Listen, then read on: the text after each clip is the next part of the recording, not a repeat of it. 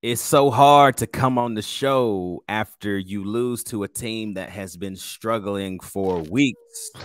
And you lose on your home floor during the Chris Lofton jersey retirement.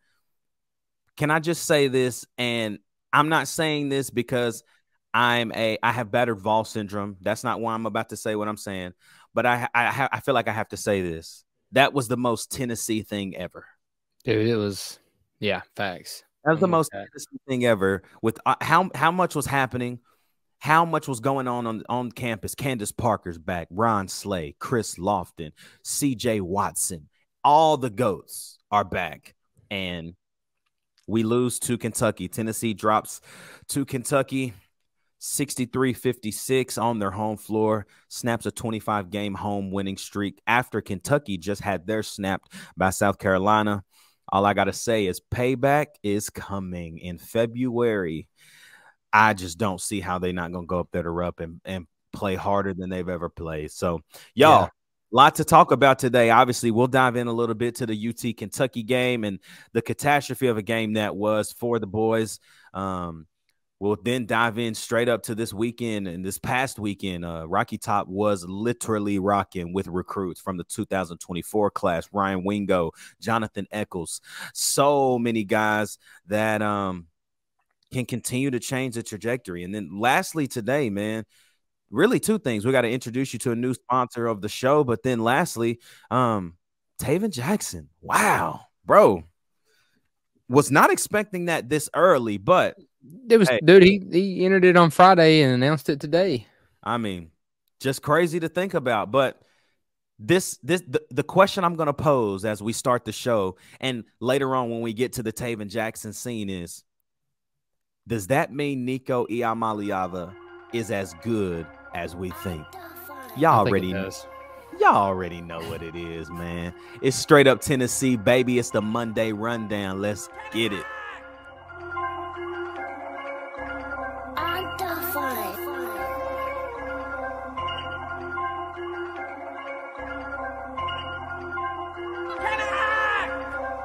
The Northander sets the race onto the field. The finals will be boring the giant sea that stretches from that north end ground on a cold day becoming Glendale as the big orange sets the race on the Shield Bucket Field, ladies and gentlemen, and wherever you are.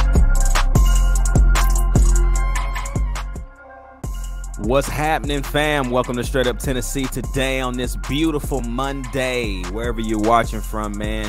Glad you're tuning in today. If you're on YouTube, like, comment, subscribe, hit that bell at the top, y'all, so you never miss a show. Like, it's really that easy. I see so many people commenting, and it's random. It's like, man, I haven't seen Adam in a while. I haven't seen Blockville, Tennessee. I haven't seen Calvin in a while. And then they're like, oh, I'm not hitting the bell notification. Makes sense. Hit the bell notification, y'all. Tune in, man. Keep locking in. If you're listening on Apple Podcasts, Spotify, Anchor, we're glad you're vibing with us, man. Download the podcast, comment on the respective platforms, and continue to rate this thing 5 stars, baby. Turner, what's good, bro? How you keeping up, man? You tired from the weekend? You feeling good? You look different. The boy, look at the boy. The boy got him one of them. Got lined up, got clean cut. You feel me? He said I was done looking like Jesus. I was done. Nah, bro, I'm good. Long weekend, but yeah. Man, I slept 12 hours last night. I'm feeling like $1 million today, and I napped today for about an hour after church. So I mean, I'm feeling all of those things. I haven't done ever, I don't think. Bro, that's the first nap I've probably had, and probably since we've had our child, 100%. So I haven't napped. I can't tell you the last nap I took, and the last time I slept 12 hours, I couldn't tell you the last time I slept 12 hours. I'm being 100% honest with you. That was the first. That might have been the first time ever I've ever done that. Man. Well, I'm glad you're here. I'm glad you feel good. There's a glistening in your eyes. Yo, man, it's straight up Tennessee Monday rundown, man. There's there's a few topics, man, we really want to hit today. Starting off with the game on Saturday.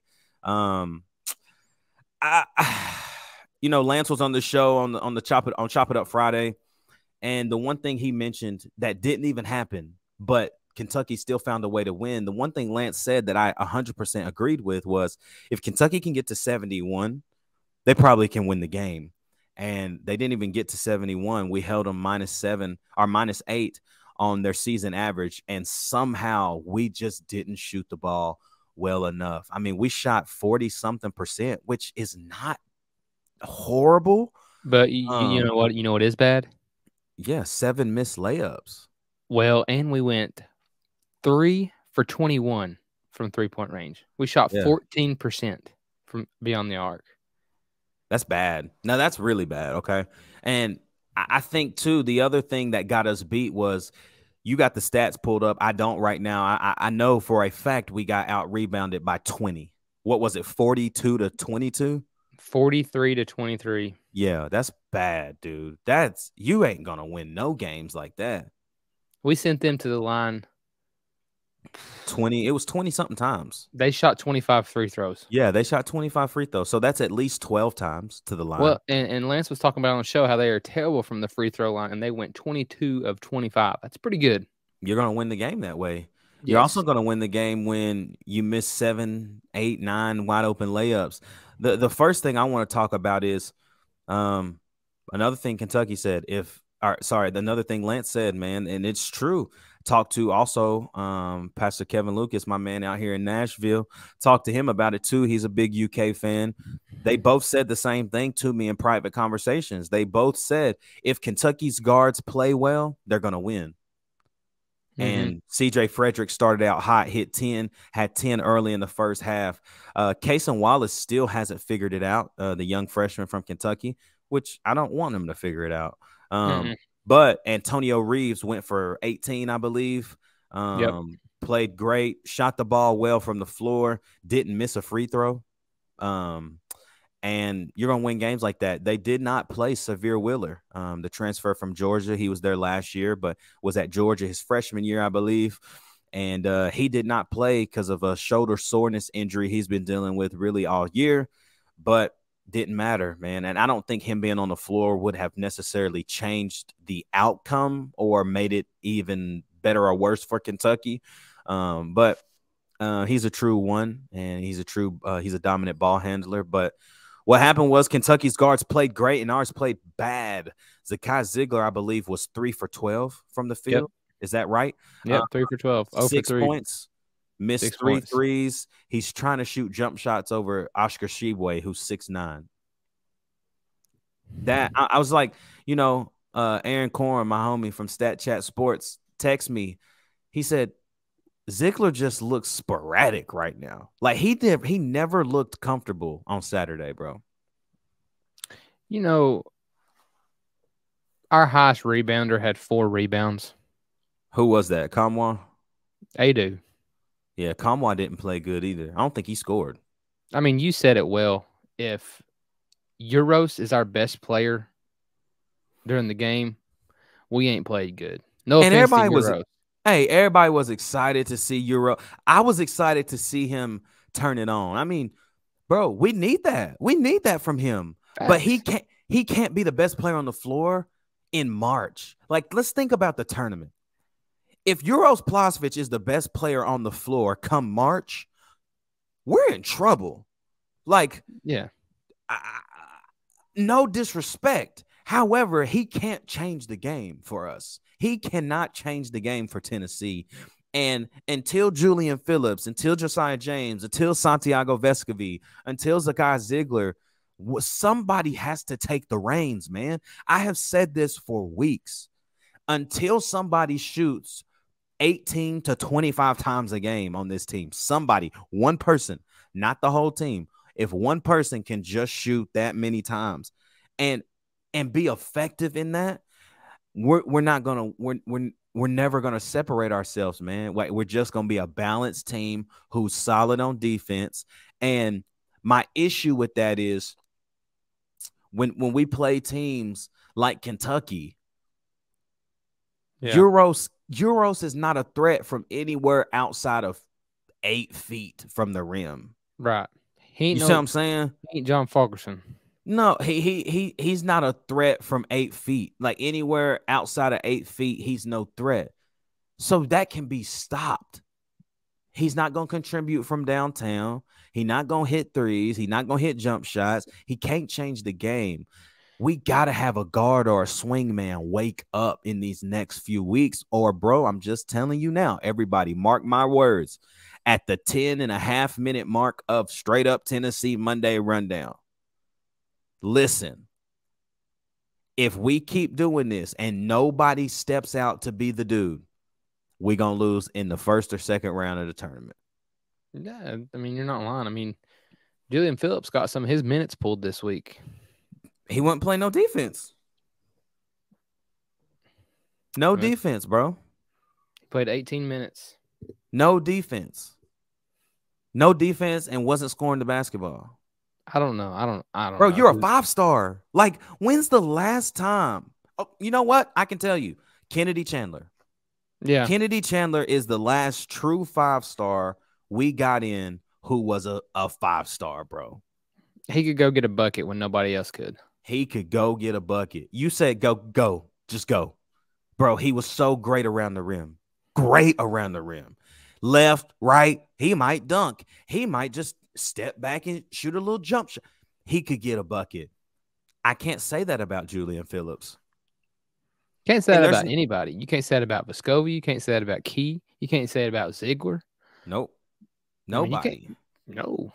There's absolutely nobody on this team. We got 1, 2, 3, 4, 5. We got 5 guys that could be that dude, in my opinion. I think Josiah James could be that guy. Tyreek Key could be that guy. Vescovi could be that guy, and Julian Phillips and Kumwa. The thing about this team, just wrapping up the basketball portion of the show, again, Tennessee loses at home during the Chris Lofton jersey retirement, 63-56. And just wrapping up this kind of conversation that we've been having, you know, this team is really good when they're shooting well. Like, you're like, dude, we can't be beat, literally. And the problem with balanced scoring is when you shoot bad, everybody shoots bad. Yeah. It's different when you have a team like Alabama. Alabama's got 2 guys, Brandon Miller, and I can't remember his first name, but something Sears. Those are the 2 dudes that are going to shoot the ball. Like, Brandon Miller is going to shoot 15, 20 times a game, and so is Sears. They know that. Yep. So if one of them is off, the other one is definitely picking up the slack. And I'm sorry to say this, dude, Alabama's best team in the country, in my opinion. They're the best team in the country, bro. I don't care. Put them up against anybody. They're the best team in the country. I don't know if you saw this. Arkansas lost to Vanderbilt over the weekend. So Arkansas, number 15 team ranked in the country, loses to Vanderbilt, who's unranked. I knew after the Vanderbilt game against us that they had turned the corner, though. They're not a bad team. Their record is way worse than they actually are. So, y'all, it's a good time to go ahead. You had something else? No, I was just talking about Sears. Sears in their last game against Arkansas, he shot it 16 times and had 26 points. See what I'm saying? I mean, we don't have that guy. We don't have that guy. We don't. I mean, bro, they played Saturday against LSU. Yeah. They put up 106. Yeah, and they blew them out. What was the final? 106-66. They beat LSU by 50. And you see, Sears don't have a good game. He has a decent game. He shoots the ball 9 times, 12 points. Miller. What do you have? 31. Do you see what I'm saying? Times. Do you see what I'm saying? Yeah. We don't have that, bro. Until we have that. Like, that's another conversation for another day. Y'all, great time right now to, again, like, comment, subscribe, man. We want to introduce a new sponsor to the show. That is our family, our friends, our homies over at Whitehead Auto Sales. Whitehead Auto Sales serves honestly the entire Knoxville community. However, they are in Blount County. They serve Alcoa, Maryville, Blount. They've been voted #1 year after year after year. You don't believe me? I have 2 vehicles myself from Whitehead Auto Sales.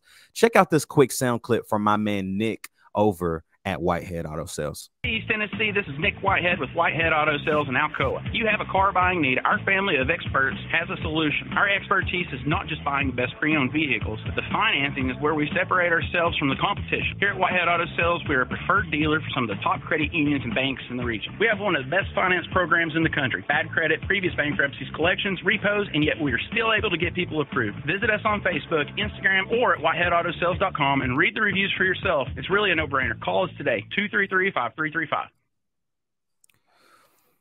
They will take great care of you. Myself and my wife, we actually have 2 vehicles from Whitehead Auto Sales. I haven't seen interest rates that low in my life, especially in the season that the interest rates are in right now. Just the way they take care of you, you know, the way that you can hand select the vehicle you want, and you get to a certain threshold if you know they're at the auction and different things happen and you're like, I don't want to go that high. That's okay. They'll be like, we'll get the next one. And they just continue to fight and work for you, the customer. They love you. They do treat you like family. It's not one of those places where it's like, yeah, they say no, they really do. Hit up my man Andy, go over there, hit up my man Nick, and they will take great care of you over there at Whitehead Auto Sales. But man, bro, let's talk a little bit about this weekend as far as recruiting concerns in football. Bro, that list was bananas of how many people were on Rocky Top this week, man. Yeah, dude, it was insane. I mean, I think I saw there were so many video interviews and like all kinds of stuff I was just trying to catch up on YouTube over the last like 2 or 3 days.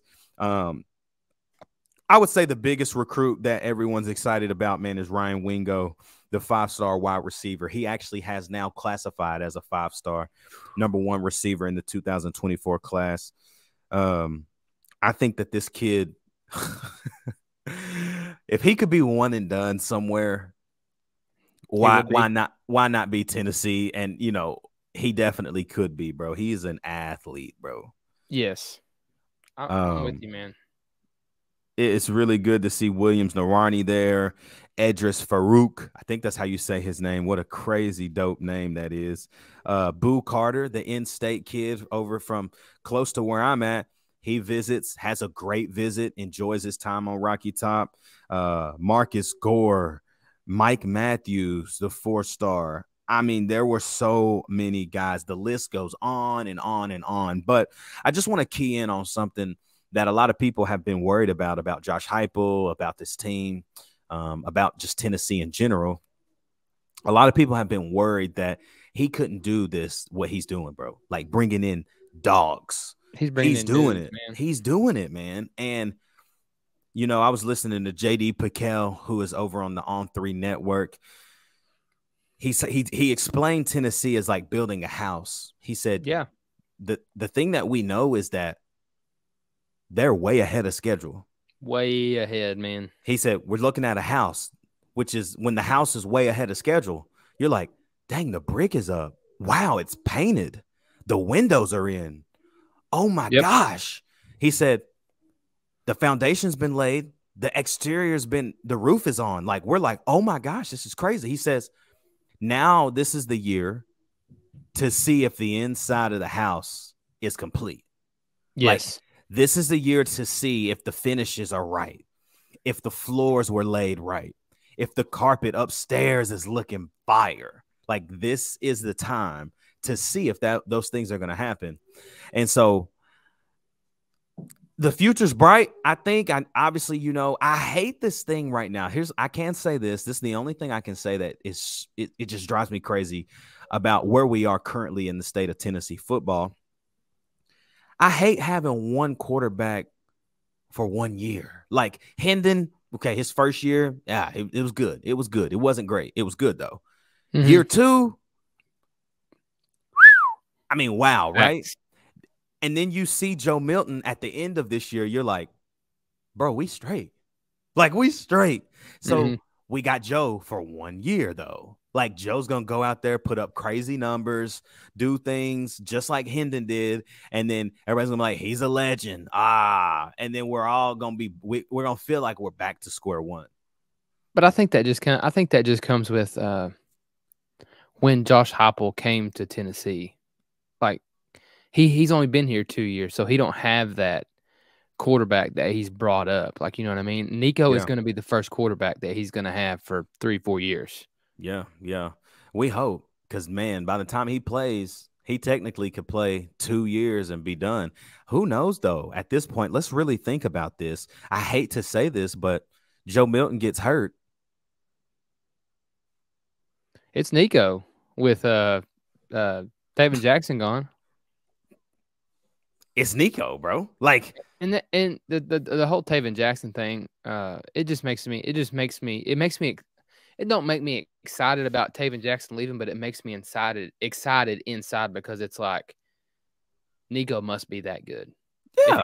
If he's already getting out of there. Let's just open up the cam. I know we were going to wait and talk about it, but Tayven Jackson puts his name in the portal on Friday.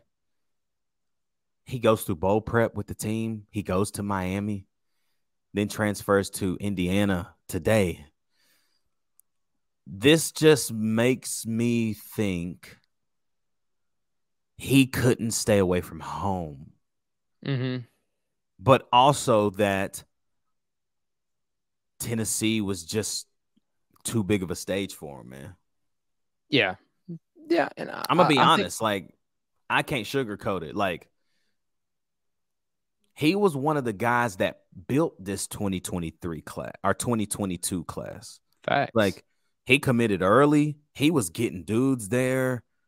You know, Addison Nichols was like his homie. Mm-hmm. And I hate that part of college football right now. I really do. That kids can just up and go, but I don't know if you heard they're changing the transfer portal rules. Yeah, so they're changing the rules. I don't know if this is exactly correct. So, like, don't this isn't Bible. Like, don't take this and be like, Ruck said blah blah blah. But you know, JT Daniels started at USC. Mm-hmm. Transferred from USC to Georgia. Mm-hmm. From Georgia to West Virginia. And now he's playing somewhere else this year. Yeah. Emory Jones from Florida to Arizona State. And then from Arizona State, now he's finishing his last year at Cincinnati. They are trying to make it where, like, you get 2 moves. Like, that's it. No, I think that's fair. I mean, I don't think you should be able to go to a different college every year. Like, it's bizarre, dude. Like, yeah. that's stupid to me. Like, really think about that. Why? Why? Why? What's the point in that, to be honest? Like, are you just going to meet everybody and then just be like, all right, y'all, it was cool. Like, y'all homies, but I'm out. That's dumb. That's dumb, man. And that it makes me wonder, like, what does that do to the high school realm with NIL? Like, will kids try to transfer to another school because there's more opportunity? I don't know, man. No, you're 100% right. And kind of on the portal already. I was looking on here, just going down the list. Walker Merrill signs with Wake Forest. Did he really? Yes. I told you. What did I say? I told you. I'm like, Wake Forest, Notre Dame, like somewhere like that fits him, bro. Yeah. RJ Perry, South Florida. Okay. Yep. That's where Coach Alex Golish went. Justin Williams-Thomas signed with Cal. Well, let's rewind, though. He signed with Stanford. Yeah. And then was like, I had to make a decision for my family. Bro, this shows me that a little bit, and I'm not talking about no kid. Like, dude, go eat. But this lets me know that you are a little kind of like, you're a head case a little bit. Yeah. Like, you can't, how you commit to a school, then be like, nah, I'm going to Cal. Come on, bro. Within a 2-week span. Yeah. Come on, bro. Come on. I think this next one. I think this dude will ball out here. I really do. Who? Jimmy Callaway. Oh yeah, Louisville. Yeah, it'd be nice. Louisville. Yeah, he'll be nice, bro. He's gonna rack up crazy stats at Louisville. Yep. Jordan Phillips signed with Maryland. All right. You know, Jimmy Holiday, Western Kentucky. WKU. I couldn't remember if it was Western or Eastern. And then Jawan Mitchell ain't picked. And then, dude, ours right here. I was looking at these. I knew them, but just refreshing my mind. Yeah. Commits that we got from the portal. Dante Thornton. God. I watched some of his highlights the other day, bro. Bro, he's 6'5", 185. So he's not that big, but he's hard to go down. Dude. And he lowered his shoulder a couple times. Bro, he ain't scared, bro. No. He ain't scared. Some sites say he's 200. So who knows? We gonna know come fall when I see his picture in the orange tie. You feel me? When I pull up on UT Sports and I see him with his black tux with his orange tie, he gonna be like this. Yeah. With his grill in, you know what I'm saying? Facts. And you got Omar Norman, defensive lineman, gonna be nasty. Bro, he's gonna play immediately. I'm telling you. The Miami tackle, John Campbell. Whoo, yes, sirski. I mean, I forget Keenan Pili from BYU linebacker. We just forgot about him. This is gonna be bananas, man. Offensive tackle Andre Carrick. Yeah, from Texas. Tight end McAllen Castles. UC Davis. I mean, kicker Charles Campbell. We need somebody with Chase gone for sure. Dude, I mean. You hype, ain't you? I am. I'm hype about ready. Dante Thornton. After you go and watch a couple highlights, you're like, okay, let me go watch another one to make sure, like, he really that nice. And he didn't even have that this is the thing about him. He didn't even have that much of a body of work at Oregon. I can't wait to see how Heupel moves him around in this offense, bro. It'll be insane. He's going to be everywhere. He's going to be everywhere, bro. Because I was watching highlights. He played everything for Oregon. He played slot, and he played outside, too. He is going to be everywhere. I'm telling you, bro. I can't wait. I'm excited for Dante. Mac 11 is what he calls himself. Big Mac. Big Mac. Y'all, man, wrapping up the Monday rundown, bro. This been solid. I love Monday, man. It's probably our shortest show of the week because midweek chat, we literally just be on here chopping. And then when it comes to Chop It Up Friday, we really be chopping. So, y'all, I just want to end the show thanking Tennessee Sporting Goods for supporting the giveaway again. You guys know, man, Tennessee Sporting Goods is the sole provider of all straight up Tennessee merchandise. If you're in the market for anything from hats to T-shirts, sports letterman's jackets, just give them a call. 865-688-5454. Ask for Taylor. They're going to take great care of you if you're in the market for anything for your sporting goods, man. Turner, this has been the Monday rundown, Brody. You got anything else today? I'm good, bro. Hey, y'all, just final news, man. Tennessee has obviously basketball this week. They got to bounce back quickly. I don't think they can wait. So they play at Mississippi State on Tuesday and then Saturday at LSU. It's a road week, man. So big week. LSU is a horrible place to play. Mississippi State, I think we should handle business on Tuesday night. So can't wait, y'all. We'll be back. Obviously, you already know the vibes, man. We'll be back on Wednesday for the midweek chat.